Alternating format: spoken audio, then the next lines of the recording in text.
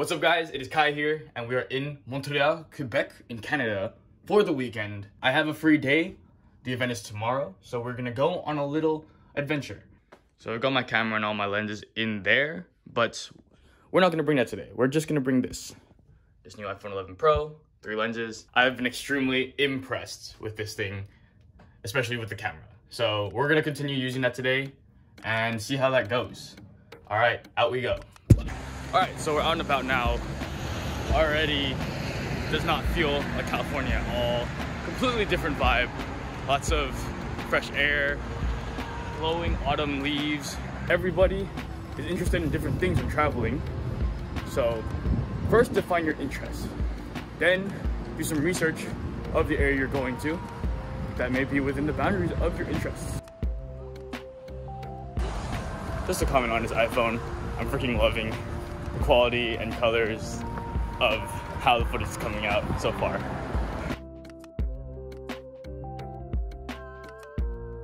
The points of interest I selected for this trip were food, clothing, malls, squares, and parks.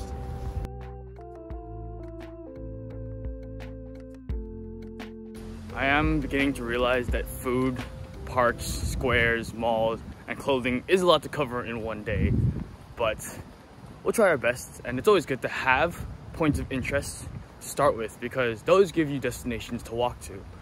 And once you have those destinations, then you can explore and stumble across new things.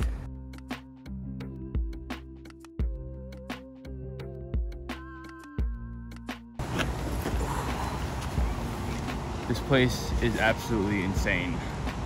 It's beyond words how beautiful everything is. It's perfect fall. The weather is just kind of brisk, not too cold. I think I'm here at the perfect time. It's this interesting blend of old European architecture with green, nature everywhere, combined with tons of street culture. And we're just getting started. I'm on this side of the lake, but I need to be over there.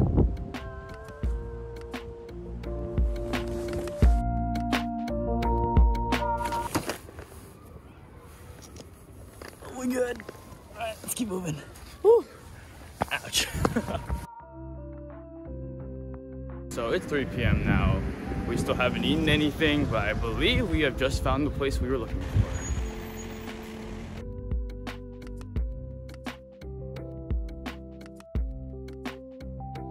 Hi there. Can I order for takeout here? Yes.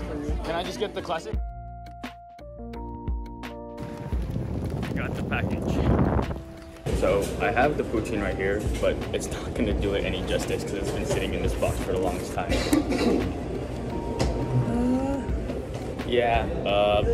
I'll try to find some footage of more fresh poutine, but it's essentially cheese with this gravy topping and some meats on top of fries.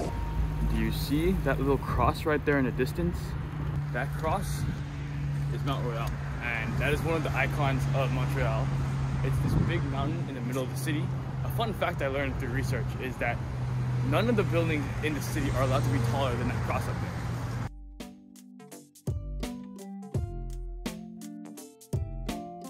there. We're gonna try to take the metro. I haven't tried it, but this will be fun.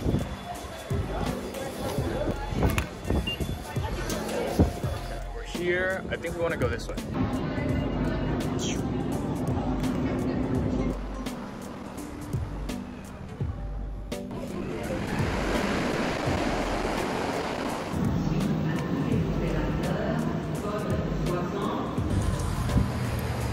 I think we found our bakery. Check it.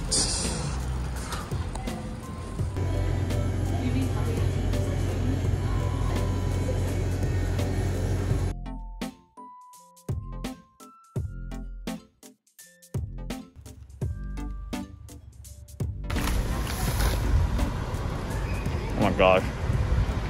It's still warm. And with it being so cold inside, it's not only melting in my mouth, but it feels like it's melting in my jaw. Very good. Thank you. Thank you.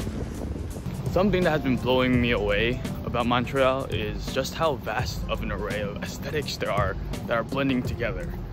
There's these amazing green trees, and now they're turning orange and red because of the fall. Diverse set of architecture all over the place. Like, look at these houses right here. Freaking amazing. And on top of that, there seems to be a pretty deep street culture because everywhere you go, there's so much art and graffiti and murals that are actually really high quality. Hey, look, it's our camera.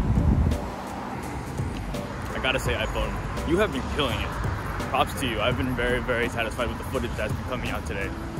It's starting to get dark, so it looks like we're gonna really be putting the low light capability to the test.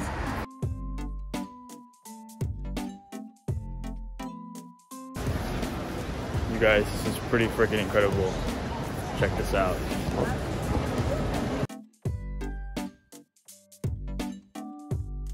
This honestly feels more like a spaceship than a mall.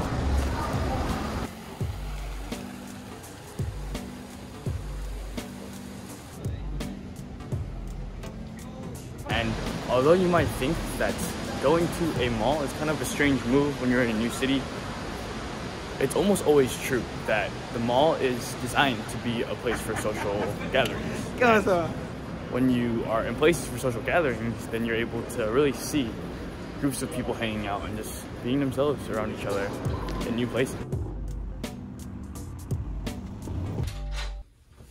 Oh my gosh! We made it back! Oh.